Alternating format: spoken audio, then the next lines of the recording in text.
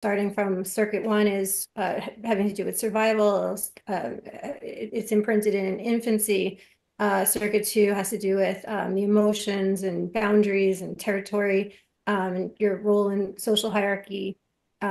Circuit three has to do with symbolic thought, language, meaning making. Circuit four has to do with social, sexual roles, and institutions and morality. And then you get into the upper circuits, which have to do with more transpersonal experiences and non-ordinary states of consciousness. So circuit five has to do with sort of like getting into pleasure for the sake of itself. Circuit six is the meta-programming circuit and the intentional rewiring of your own nervous system, questioning of your beliefs, and basically intentionally developing your quote unquote, as Leary called them, reality tunnels and how you experience the world.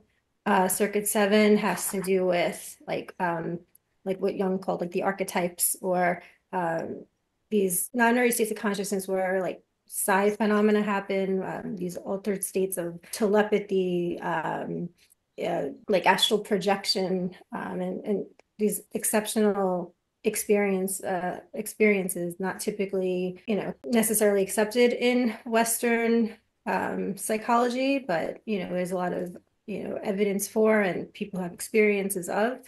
And circuit eight is like things like near-death experiences, non-dual states of consciousness, lucid dreaming, and things of that nature.